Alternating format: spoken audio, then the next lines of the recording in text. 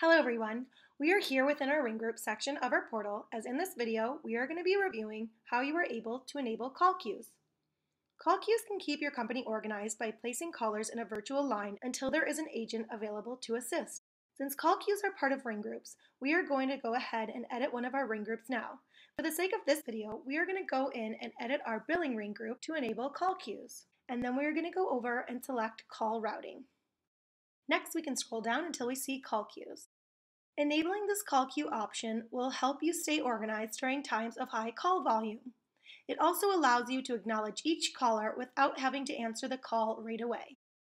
With the recording options we have, you are able to upload your own recording, or you can choose to use our default music.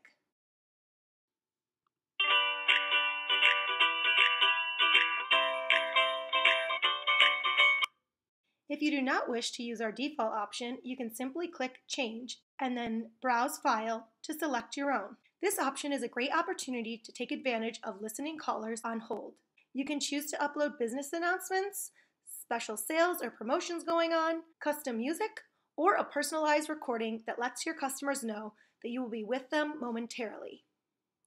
If you're going to be uploading your own file, simply select Upload after you have attached your desired file. Next, we are going to go down to the secondary ringing option, which is by default turned off. When turned off, your phone will not ring when a new participant comes into the call queue. Only until you hang up will your current phone begin to ring, signaling that there is someone waiting in the call queue.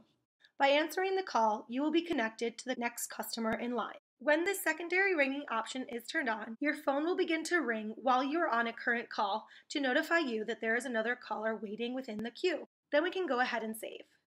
Call queues can be added to existing ring groups, as we just saw, or they can be added to new ring groups. So let's go in and create a new ring group. We can select Add Ring Group. I'm going to create a ring group for wholesale, and then we can scroll down and enable call queues, just as before. But if you notice this time, it won't let us save. This is because we have to add tiers within the time block section. So we're going to scroll up and then select Add Tiers.